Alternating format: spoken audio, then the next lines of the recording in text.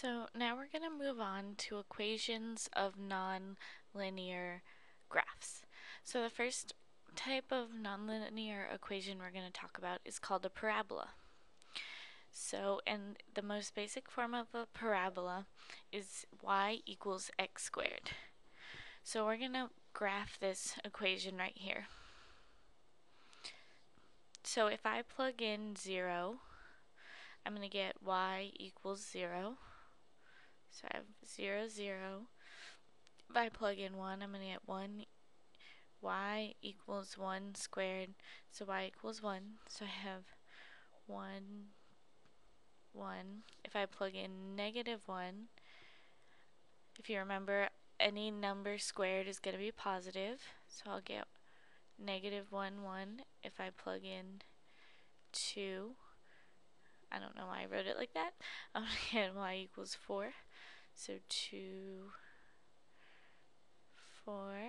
Same thing if I plug in negative 1. And this is what a parabola looks like. Missed my dot right there. It's like a U. So now we're gonna graph y equals 2. So y equals 2x squared.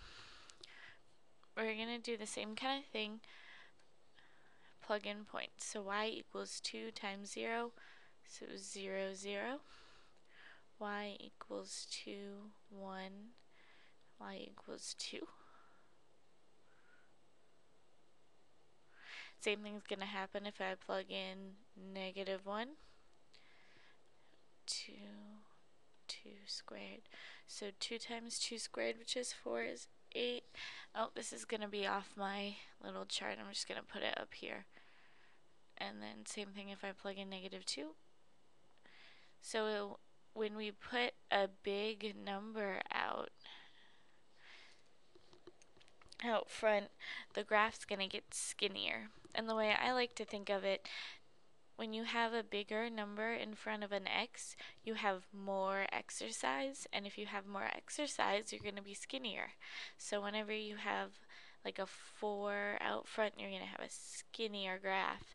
But if you had like a 1/2 out front, you get less exercise, so you're going to be wider.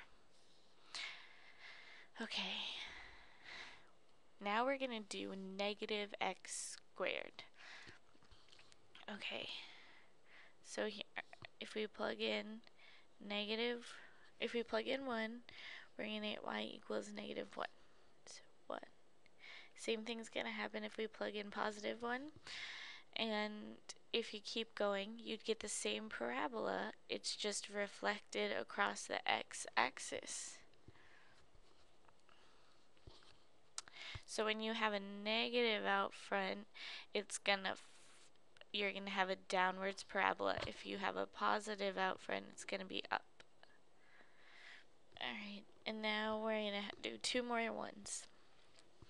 Okay, so each parabola has its vertex, which is where there's just one point and then your graph goes like up from that one point like that. So far, every one of our graphs has had a 0, 0 vertex.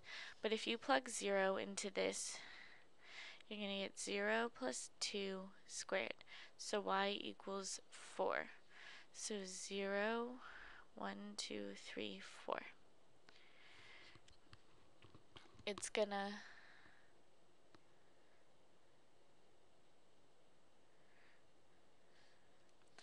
actually forget about that.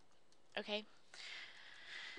So whenever you have a number inside your parentheses, if it's a positive, it's gonna shift your graph 2 to the left.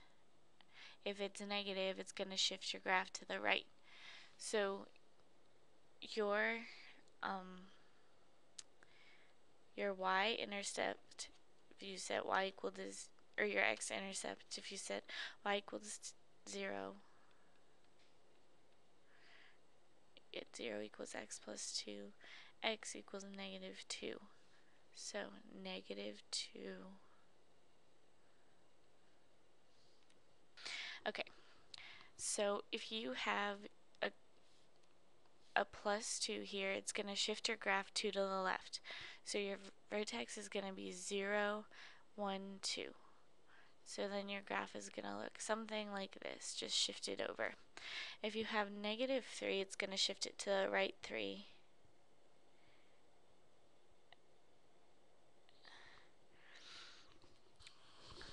And that's all we're going to do with parabolas.